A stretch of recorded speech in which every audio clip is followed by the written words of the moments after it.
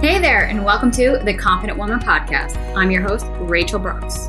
Join me as I sit down and chat with co-hosts, friends, and carefully curated guests and talk about all the things that empower you to become your best and most confident self. So, let's get started. Hey there, and Happy New Year. Today, I want to hop on here and just kind of share some additional thoughts. I know that last week, I kind of took some time off and just really spent that time to be present with myself, my family. As much as we tried to get together, of course, everything was delayed because of the storms. I know that it was greatly affected across the whole nation. So a lot of patience were tested, a lot of faith, a lot of just really surrendering and letting go. And ironically, that was the theme of last week's episode. So timing is everything, right? I just spent this time to sit back and reflect and ask myself really, there's so much uncertainty in this season, in this chapter, in this newness that we are all embarking on as we head into 2023. And as I was taking this time to kind of think things through, I realized just how scary it can feel as we begin anything new, right? We try something new that we've always wanted to do, and we're definitely going to suck at it, right? We're never going to be great at our first time. And so I took that into account and just really took, more or less that step back and said, well, how can I approach 2023 with that same idea and make it so that it's more exciting versus scary? And so as we embark on this new season, starting over, rebuilding, reinventing, recalibrating, whatever that looks like for you, I know that it can feel just daunting. It can be intimidating. And, having that experience overall can either empower or disempower us. And so maybe you've experienced setbacks, challenges that have really inhibited you from taking those steps forward, whether that be in your business, your career, or personal life. And I just want to shed some light on this. And I think that as I'm recording this episode, I literally am in the thick of it. So I appreciate all the patience and the cheering and the rooting on, because seriously, that's what we all need to do and come together. And as we embark on this, perhaps you're feeling unfulfilled and ready to make some big changes. And whatever that reason is, starting over can be a challenge, but also that exciting opportunity to create a life that you absolutely love and one that's more in alignment with who you are at this particular time in your life. So taking that into account, we as humans, we evolve, we change. And so if we're trying to hold on to what did work in the past, and, maybe it was pre-pandemic, because I feel like these past 2-3 years have really shaken up our entire existence. It's shaken us to our core. And that's where we really have to take that step back and reassess again, who are we? What are our values? What are our goals? What are the passions that really light us up or piss us off, or just we feel like we have to do something about it? And so these are questions I'm internalizing, that I am asking myself. And as I look back on this version of myself, I'm just going to call her RB 2.0, because I feel like I've already reinvented myself in my first book, Chasing Perfection, A Journey to Healing, Fitness, and Self-Love. It really was about letting go of who I should be and creating the woman that I know that I was meant to be.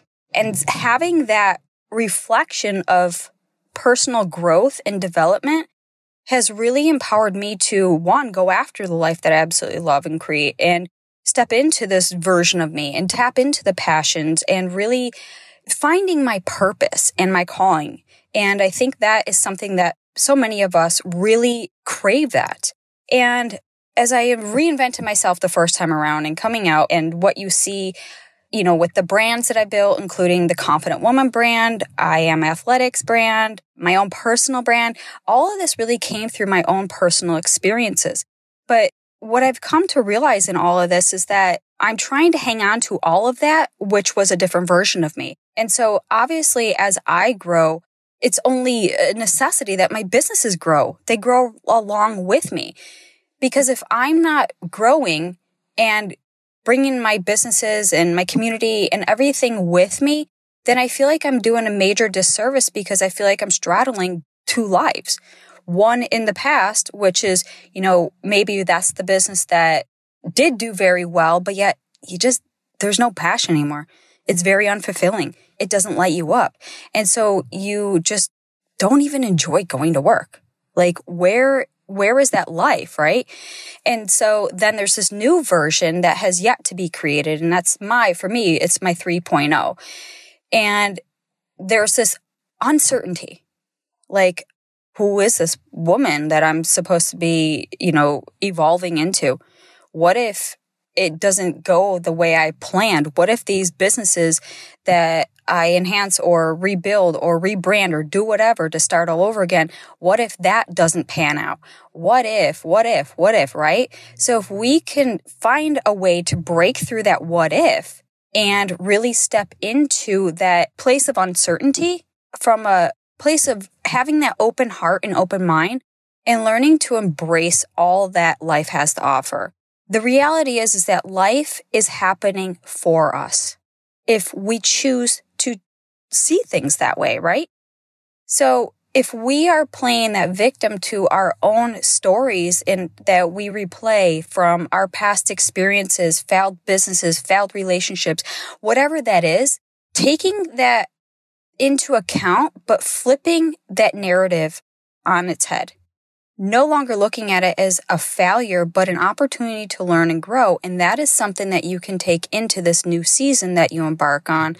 And having that past history that you have gotten this far in life, you haven't given up entirely, you are here. And that is something to root your confidence in.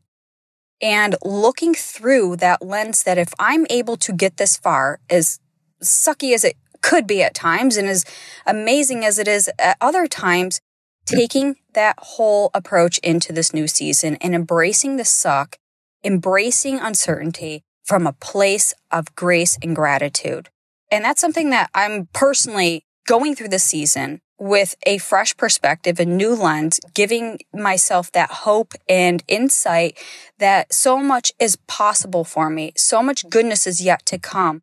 And in this season, to get to that, I have to embrace the suck and I have to learn to embrace it with an open heart, an open mind, but more importantly, with grace and gratitude. And in this season, it's, I'm finding myself going back to the things that I absolutely love. I miss writing.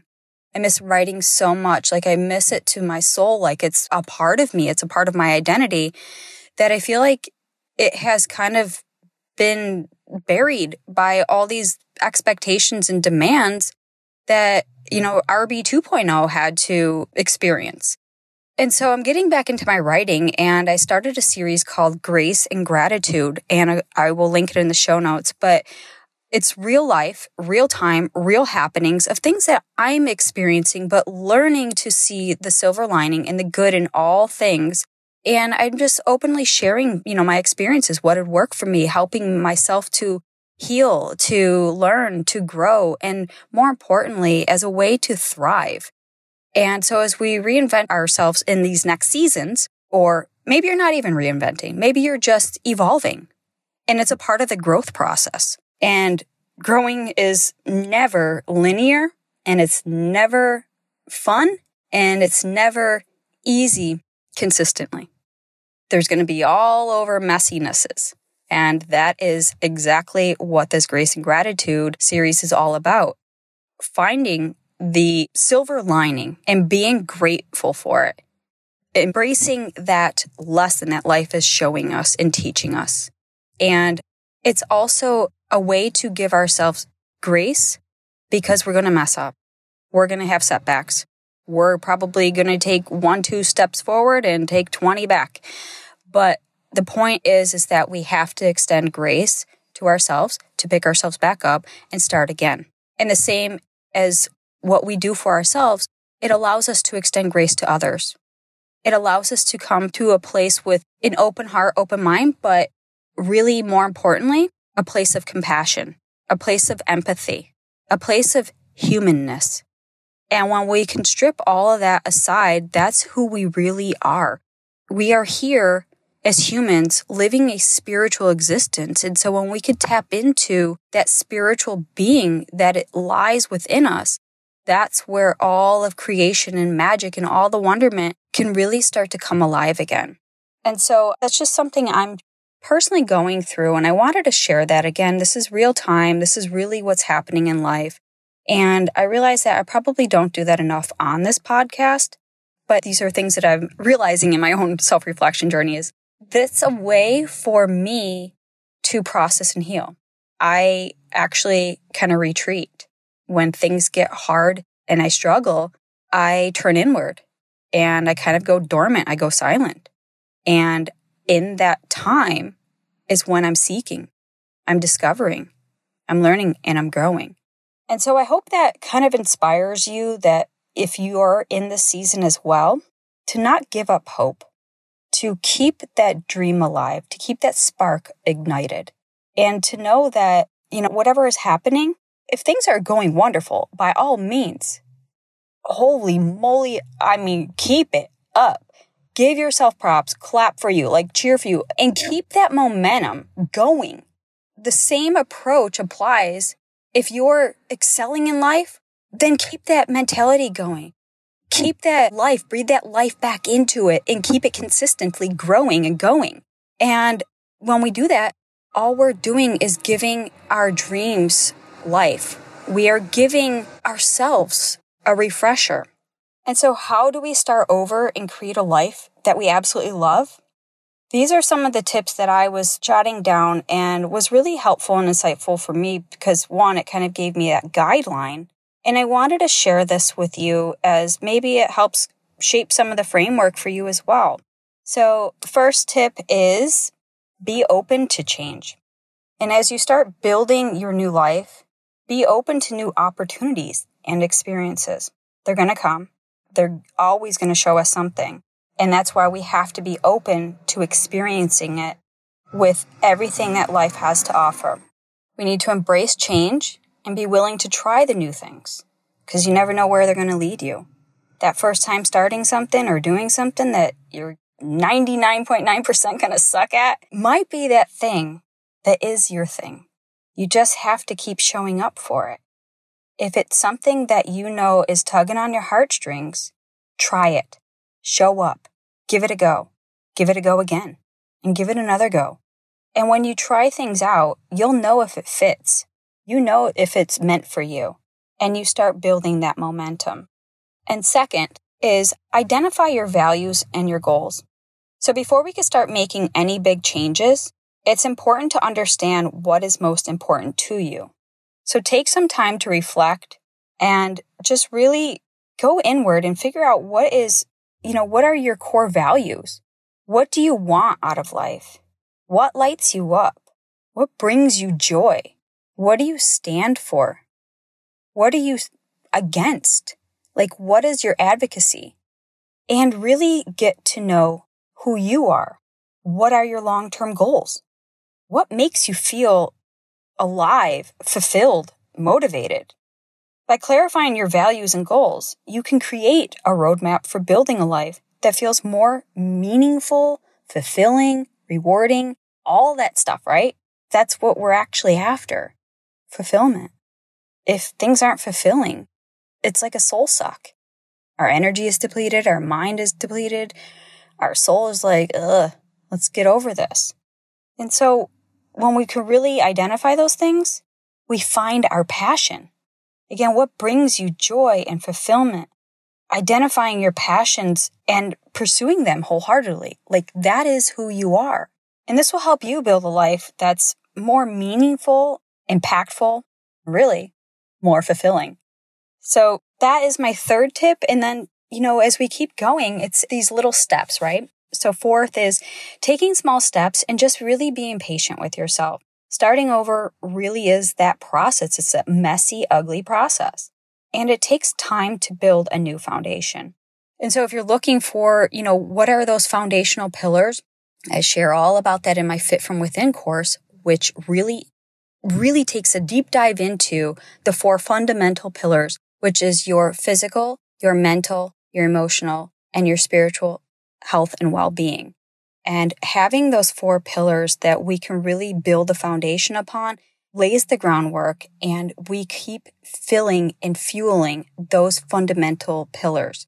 And as we grow, they're becoming more solid. We're building upon them. We're going back to the basics. And, in this season, I'm finding myself like, I had to do a self-check-in and realize, one of those legs is a little wobbly, right? So we have to go back into those areas and give it a little TLC, pump it up, fill your tires up, however you want to apply that analogy in your life. It's about being in tune with your mind, body, and soul. And, again, the soul lives inside this physical existence. And that's your being. This is the vehicle that carries us through into living our purpose-driven lives. So we really have to just take that step in accountability. So don't try to change everything at once. I mean, we all know that that's impossible and more chaotic and probably adding more to your stress and overwhelm. So instead, focus on taking small, incremental steps towards your goals. And if you're looking for some of those resources as well, I will link in the show notes the SMART goals. And that is something that has been a tremendous help in identifying and achieving the goals that I've set all these years. So be patient with yourself. And, progress is not linear. And we are striving for progress, not perfection. Chasing perfection, that was the biggest lesson, is really letting go of those beliefs, letting go of all the things that I thought I needed to be to have the life that I absolutely love. And, and I encourage you to read the book, Chasing Perfection. It really is a journey to healing, fitness, and self-love. And of course, it's told through my own personal experiences with so many takeaways, and really just a way that you can see for yourself that you're not alone in this journey. And as heavy as things may feel, and, even as much as I'm saying this right now, I know it doesn't feel that way when you're in this season. And that was something that even I, like I said, part of my own healing journey is I retreat. I go inward. It's just who I am, and I've accepted that. And it's not something I'm really willing to change because I know it works, and it's just everyone has their own processes. But I did feel like sharing or speaking out or talking about things in the thick of it wasn't the timing that I was feeling most comfortable in, because sometimes it's hard to talk about the darkness when you don't even know you're in darkness. And so that was something that took some time, as I had to do, again, reflection and figure out, where am I? Why is this not where I thought I would be? Or what happened in these past year, 2 years, 3 years? Obviously a whole worldly pandemic hit, but then again, it's kind of the entirety of it. It wasn't ever just one thing. It's always our patterns. It's a combination of things. And for us to figure that out, we kind of have to follow the breadcrumbs and go back. And that's where we're starting over again. Metaphorically speaking or figuratively speaking, we're about to embark on a whole new year. So if you're in the season or just looking to be supported, or even if you're wanting to support somebody in this season, I encourage you to come into the Confident Woman community. It's our free community where it really is just an open, safe space to show up as yourself and just be you. Talk about the hard stuff. Talk about the good stuff. Talk about all the things you want to, because this is how we learn. This is how we grow. It's through connection. It's through conversation. It's through community. And if you feel that you're missing that, I invite you into the Confident Woman community. The link is in the show notes as well. And so, having others around you that really know what you're going through, even though we don't have to say it, we all know it, because if you're a human and I'm a human, we all experience the same thing. We're all living this life, the same life here on earth at the same time. 2022, going into 2023, going into 24, and so on. we're all moving at the same pace. We all have the same amount of time in a day. We all have the same amount of calendars, 12-month calendar in a year. And we're all doing the best we can with what we know and what we have. So I encourage you to just stay positive, stay hopeful, and be kind to yourself. Extend that grace and gratitude. Gratitude has been really a lifesaver. It's an anchor that sometimes you take for granted. And that was something I realized was more or less being taken for granted. I was just kind of going through the motions. And that was part of my own journey that I was like, oh my goodness, I have to go back, really back, like take steps back to day one, basically, of my gratitude journal.